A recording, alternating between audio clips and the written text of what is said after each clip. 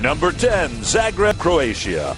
Leon Radosevic of Cibona attacks the basket and flies high to record a monster two-handed dunk over Joe Ingles of Regal FC Barcelona. What a way for Cibona to finish the first half of this exciting matchup.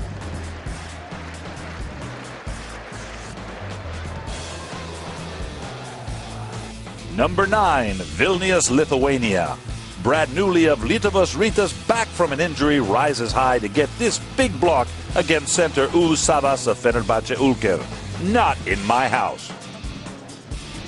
Number 8, Milan, Italy. Game tied at 64-64.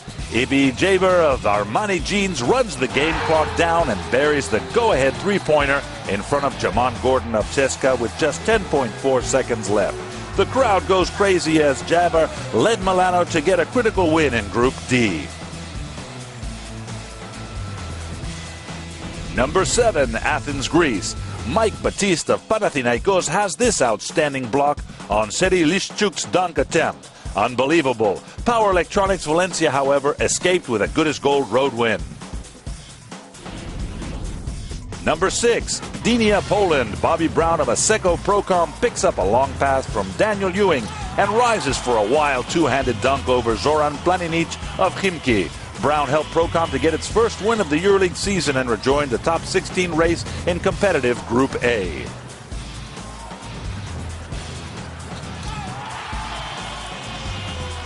Number 5, Belgrade, Serbia. James Gist of Partizan Belgrade stops Mirza Begic of Zalgiris with a huge block off the glass. Partizan, backed by its outstanding crowd, grabbed its third straight win in Group A. Number 4, Bamberg, Germany. Kyle Hines of Brose Basket sends the crowd to their feet with a huge tomahawk dunk over Luigi Datome of Lotomatica Roma. Stay tuned to see how the game ended up. You won't be disappointed. Number 3, back to Belgrade. Oliver Lafayette of Partizan sends a no-look pass to Jan Vesely, who grabs it in the air for a one-handed alley-oop dunk. Partizan moved up to 4-2 in difficult Group A.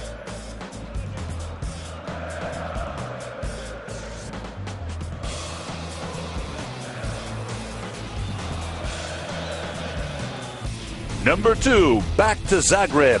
Ricky Rubio of Regal FC Barcelona collects a steal and sends an outstanding no-look pass to Fran Vasquez, who detonates a big slam. Barcelona beats Cibona to stay strong in Group C. And the number 1 play of the week, back to Bamberg with just 1.2 seconds left and the hosts up by 2. Charles Smith of Lotomatica Roma receives the inbound pass in the right corner, turns around and beats the buzzer with an unbelievable game-winning three-pointer. What an outstanding shot. Lotomatica returned home with a key road win, and we will return with more outstanding plays next week.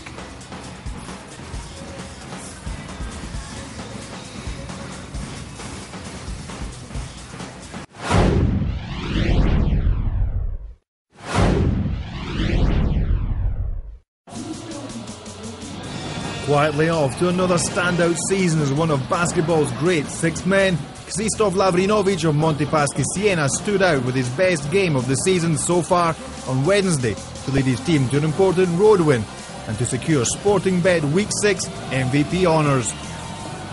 Lavrinovic had his highest scoring game since the opening night of last season with 23 points, plus 8 rebounds, 2 steals and 10 fouls drawn for a career-high performance index rating of 36.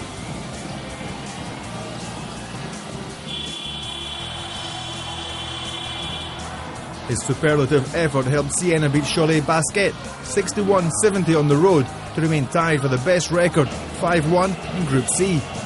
His index rating also ties Sporting Bet Week 4 MVP, Bernie Rodriguez of Unicaja, for the best of any player this season. Ksistof Lavrinovic, Sporting Bet Week 6 MVP.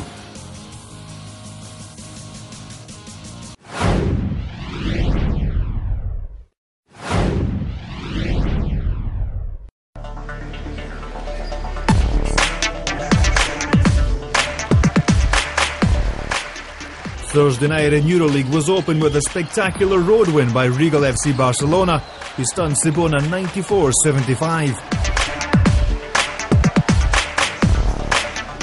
Despite 26 points from Bojan Bogdanovic, the visitors dominated the game, remaining in front for the entire 40 minutes thanks to Ricky Rubio, who stole the show with 18 points, 4 steals and 4 assists, well assisted by Joe Ingles with 16. The reigning champs improved to 4-2 in Group C.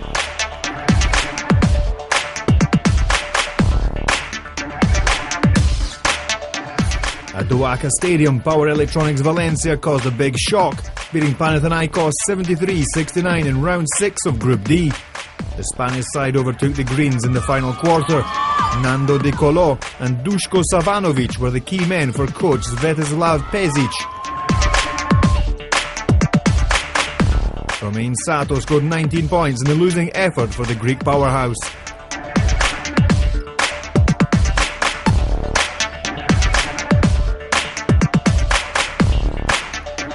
FS Pilsen improved to 4-2 in Group D by downing Union Olympia 84-78 in a classic Istanbul thriller. The game saw as many as 8 lead changes in the first quarter, with red-hot Igor Rakocevic allowing the host to get a 22-16 lead. But Ilievski and co stormed back, and Olympia rolled back into contention just after the break, with outstanding shots by Shermadini and Jagodnik. However, the Turkish squad used its 3-point skill to inch ahead and seal the outcome in crunch time.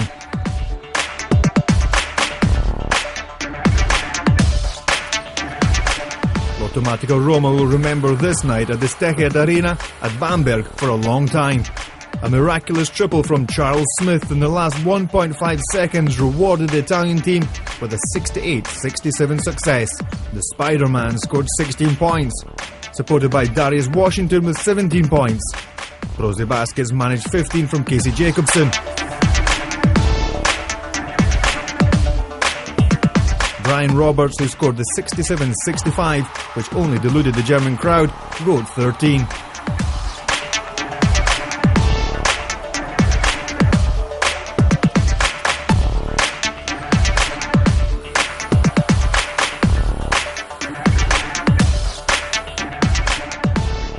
Spirou Charleroi won its second game this season at home, this time 79-74 against Unicaja at RTL Spirodome. After 30 minutes on an even keel, Daniel Santiago pushed the hosts ahead by sinking 2 3-point plays in a row. The Puerto Rican centre amassed 15 points and 8 rebounds in 21 minutes on the court, while Damon Mallet contributed with 21.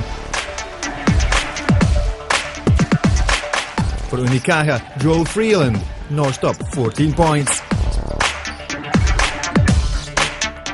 Real Madrid got a crucial win 82-68 against Olympiacos Piraeus at Caja Magica Arena to draw level with the Greek team in Group B with a 4-2 record.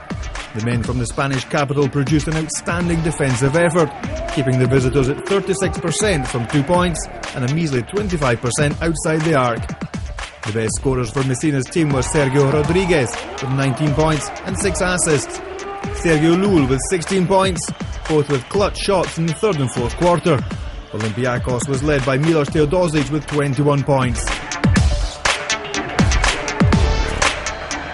In front of a sold-out Pioneer Arena, Partizan defeated Žalgiris 68-62 to improve to a 4-2 record in Group A. Jovanovic's side was led by an impressive Dragan Milosavljevic, who posted 19 points with some wonderful baskets, and by James Gist's all-round game, 9 points, 8 rebounds and 4 assists. Mirza Begic shone for the Lithuanian team with 19 points and 5 rebounds, however saving the tiebreaker advantage for the visitors in the finale with a crucial triple.